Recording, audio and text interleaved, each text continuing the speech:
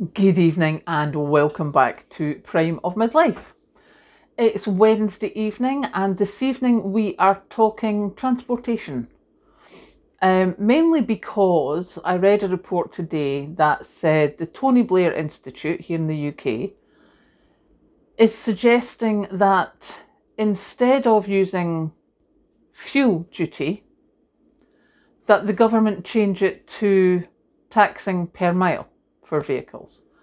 So the suspicion at the moment is that in the budget, the fuel tax duty, whatever thing it is, that they've frozen for the past while, be stopped and it will get put back on the price of fuel, and that it might even increase because they're losing a lot of money in that. It was worth something like 25 billion to the Treasury, but as electric vehicles come in, there's not as, obviously they don't pay the fuel tax.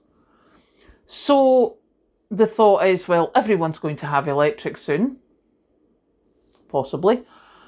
So we need another way to bring income in. And the Tony Blair Institute is suggesting that cars pay 1 pence per mile and lorries and HGV pay anywhere between 2.5 pence per mile to 4 pence per mile. And I'm like, what's going on here? And my whole brain just sort of exploded with the, okay, so from where I live, I'm 10 miles to the nearest supermarket.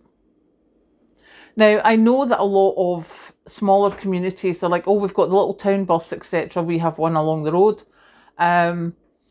But that takes you to the small local supermarket where the cost is prohibitive a lot of the time, and they don't always have what you want. So you have to travel further to the main supermarket. And I thought, oh, how delightful that might be, because then people might want to start calling more for your 15-minute cities, your 15-minute villages, where everything's within 15 minutes.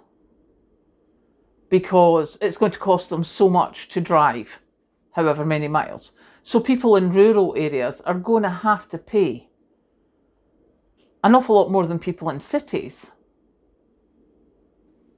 So it seems to be a tad unfair to me.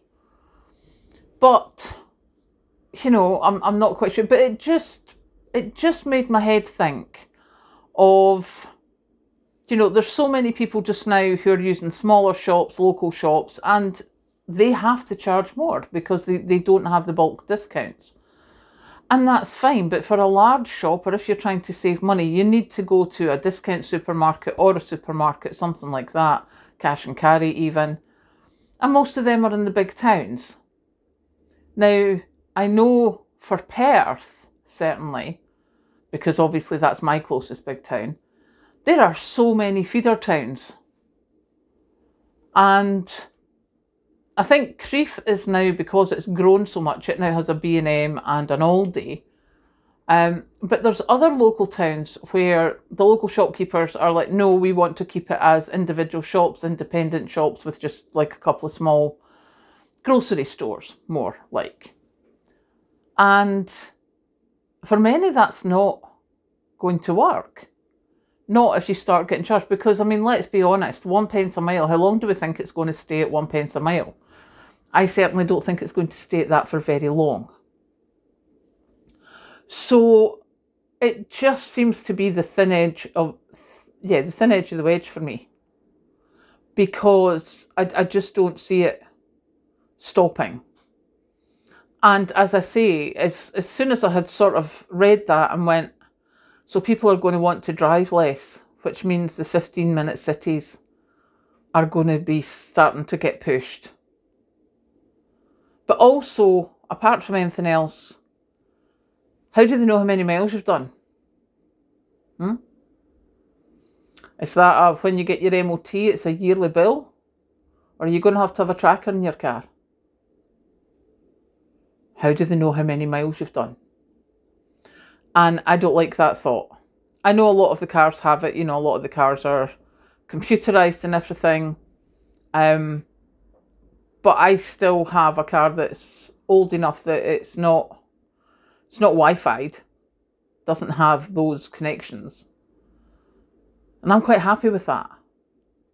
Yes, I have tracking on my phone, etc., which I can switch off when I want, which is most of the time. Normally it's just if I'm out for the day, just so that Kathleen can make sure I'm home safe. You know, that's me on my way home, tracker on. So that if there's a delay, she can check where I am. You know, there's questions like that. I think this is definitely the start of something that could become so much bigger. So yeah, I just thought I'd come and tell you that the think tank is saying start taxing the mileage on cars. And I think that opens everything up to a whole lot of stuff. Let me know what you think. Catch you later.